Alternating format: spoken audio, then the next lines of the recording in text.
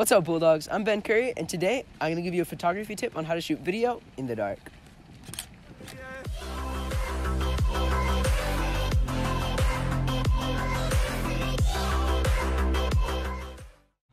Today I'll be going over some unique lighting situations you can use while shooting in the dark or when you run out of light on a shoot. I'll be shooting on a Canon T5 with a 50mm lens. The low aperture of f1.8 will let lots of light in and help us shoot in the dark. For my first lighting situation, I'm going to use my car lights, something that's readily available at any time of the day. Something to keep in mind while you're shooting in the dark is to make sure that your ISO doesn't get too high. If your ISO gets too high, you'll see grain and noise appear in the shot.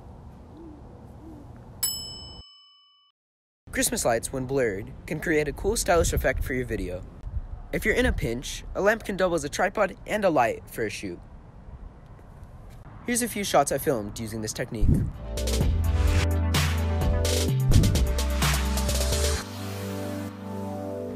Thanks so much for watching, dogs. I hope you learned something and have a great weekend.